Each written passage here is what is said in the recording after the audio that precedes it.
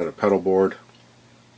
I was trying to find a power supply, so I went online and I found this power supply, which is a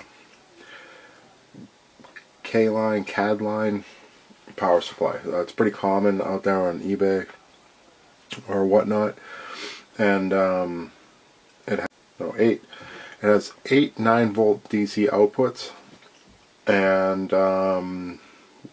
one 12-volt DC output and one 18-volt DC output. It also has LEDs on the front of it, and basically when I got it, it didn't work. So I bought it. They're relatively cheap in comparison to other power supplies. I bought it, it didn't work. I opened it up, all the caps were blown. They were generic caps, they were crap. So I spoke with a engineer and found out the caps that would work best, and I went ahead and ordered those and changed out all the caps. So if you have one of these power supplies, you might want to check out the caps, because they're probably offshore, generic, awful, terrible caps that are not going to work very long. So basically it was working for me, and then it was cutting out under power, and it was just shutting off and turning back on. I opened it up, all the caps are puffy. You can see the top of them is crowned. They're bad. They're all bad. They're terrible caps. They needed to be changed, so I changed them all. So upgraded this power supply by changing all the capacitors out. Put this one large capacitor in here because they're a little bit larger size, because these are 35-volt caps, hoping to get a bit more life out of them. So that's pretty much it for the caline or K-line pedal power supply. Is that if you're going to buy one, pretty much expect that it's not going to work, or if it does work, it'll only work for a little while until the caps blow, because they're going to blow. All the rest of the circuitry inside of it looks pretty solid. We'll see how it holds up.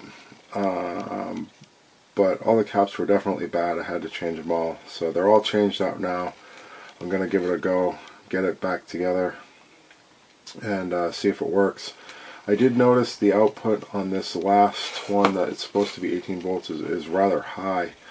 I'm not certain if that's because I ramped up the voltage on the cap or not, or it's supposed to be a high current, so maybe that's how they justify their high current. I'm not certain, because I didn't read it before I changed the caps, so if I had, I would have known if it was a higher voltage then too, because coming off of the regulator, it just maybe ramp it up in that manner.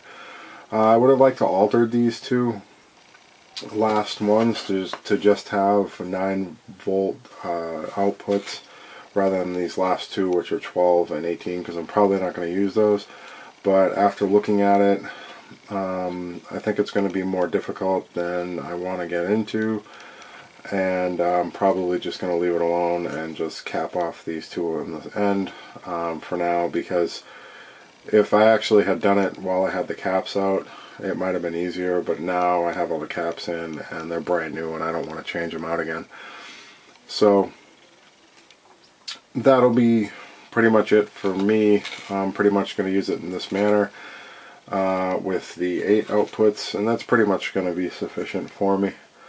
So again, if you're going to buy one of these K-line pedal power supplies, be well aware that the caps are totally crap and you're going to have to change them in order for it to work properly for you in any kind of long-term usage manner. So that's it. Check back and we'll get some more videos up for you.